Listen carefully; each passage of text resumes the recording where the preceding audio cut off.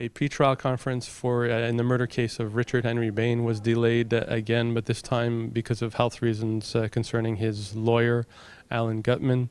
The conference was rescheduled to resume next week on March 17th, and Prosecutor Dennis Galiatsatos explained a bit why this has been delayed up until now. Essentially, not much happened today. The pretrial conference was postponed to next week. It's a pretrial conference that began in February. We did approximately half of it.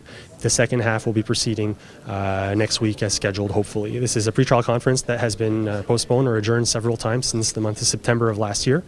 And until the pretrial conference is finished, we don't have exactly an idea of exactly what the trial will look like in terms of administration, things like that. The content of the pretrial conference and what's discussed and what's agreed to by the parties or not is covered by a publication ban, so I can't go into any of those details, unfortunately. As far as I'm concerned, there is no reason for which the trial would not proceed as scheduled.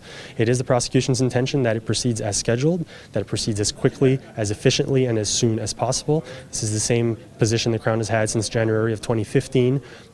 We want this trial to proceed. We want this case to go forward for the sake of the victims, the witnesses, and everyone else involved in the matter.